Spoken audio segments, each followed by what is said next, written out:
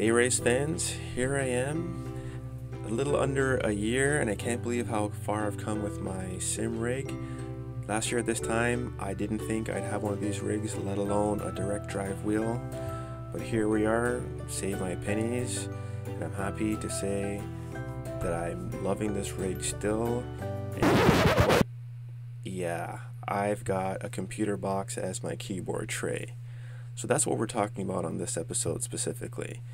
It's about keeping your keyboard tray up to the standards of the rest of your rig. Now, if money's not an object, no problem. I'm sure there are some expensive ones out there. I did a little bit of research only, not a lot, and I ended up going with this Next Level Racing keyboard tray, which I got from The Source in Canada.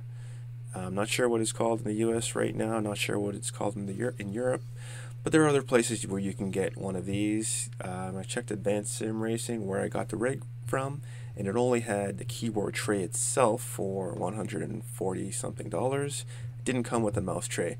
So I thought for 147 taxes in Canadian, I'm getting two trays, so why not give it a try? The cool thing about this setup is that they've supplied all the parts for you. All you have to get is an Allen key to tighten up the bolts on this, the bolts in the hardware.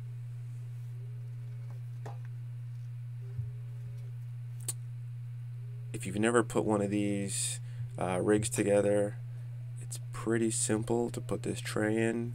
It took me only about half an hour just because I was taking my time with it. I did do a pre-build, so I just wanted to see how everything would fit, and it's a good thing that I did, and I'm going to show you something that you can do. This is a top view of how to slide the T-nuts down to the channel to make life easier for you.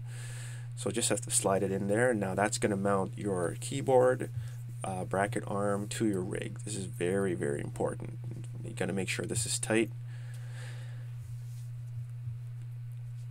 Now, one thing I will say about this keyboard, which I am not in love with, is the fact that when you swing it closed, so i.e. when it's close to me, it's not flush with that vertical bar there. Now, normally where I have this rig in my office area, I do not have a lot of space to the left and right of me. I am pretty much at minimal space when I have my rig and my office chair in there. And this is going to cause a problem when I slide it back into the normal area, but I tried a little hack that I'll show you at the end, so hopefully that'll save a little bit of space. So again, it's the one thing that I wish this tray would have been able to do, is just swing totally out of the way. And even I've tried it swinging it forward and it just looks weird. So continuing with the build, they've done a good job of making it really simple to follow the instructions.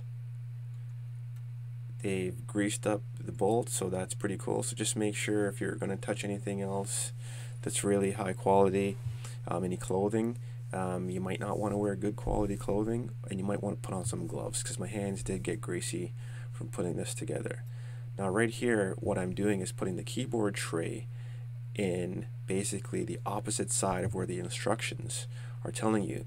And the reason for this is that I'll show you later, is that that mouse tray, when this is closed, like in this current setup right here, that tray was hitting me in the leg, and it was annoying. Not that it was hurting, but it was just in the way, and I didn't like it, because again, I'm going to have this in a much tighter space. So how it is right here, I can still access the mouse, and I'll still be able to access the keyboard. It's all great in this space, and we'll see what happens when I slide it in my regular space later on in a couple of in a couple of weeks or months. So continuing with the build, again, it was really easy. You have to make sure that all your parts are snug here, or else it will bounce around a little bit. You want to make sure that swing arm the bolt is tight, but not too tight. You don't want to be forcing it out of the way or back into your proximity. Now this is the mount to connect the actual keyboard tray. So it is very cool how the swinging options are there. There's a lot of flexibility to it.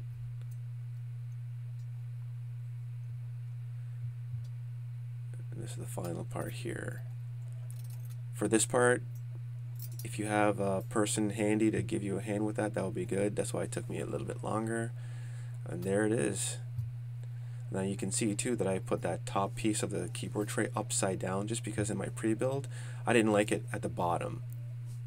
And the reason that I don't need that flange at the bottom is because I'm not going to have the keyboard at the bottom. So I'm just trying here the mouse to see if I could use it on that single tray. And this is how they want you to do it in the instructions, by having that mouse tray close to you, but I didn't like it like that. So that's why I went for my version, which is this version right here. Now what I'm doing is putting pieces of Velcro on the bottom of my keyboard tray. So I have both sides of the Velcro, or you may call it hook and loop. So I attach one side to the keyboard and I attach the opposite side of the Velcro to the keyboard also, and just leave the sticky part available, because when I just put it in place like this, I don't have to guess where it's going to stick. So I know it's going to stick right there. Now you're saying, oh, what's the big deal? Why would you do this? Because of this right here, I can mount my keyboard vertically, and that gives me more space. It allows me better access, and this is how I access the mouse. So if you have any questions or concerns or comments, let me know in the comments section. Thanks for watching this video, and have fun racing.